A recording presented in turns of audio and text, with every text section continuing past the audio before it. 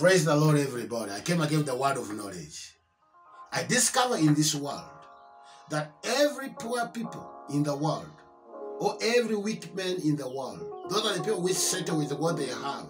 They think that what they have is enough and they rest. But every successful man, I repeat again, every successful man always will never settle for the less.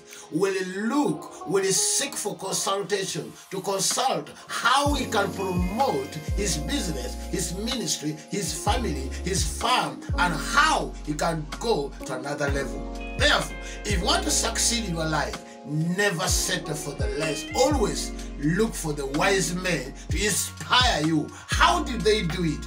If you can do that, you're going to succeed in your life. Think about it.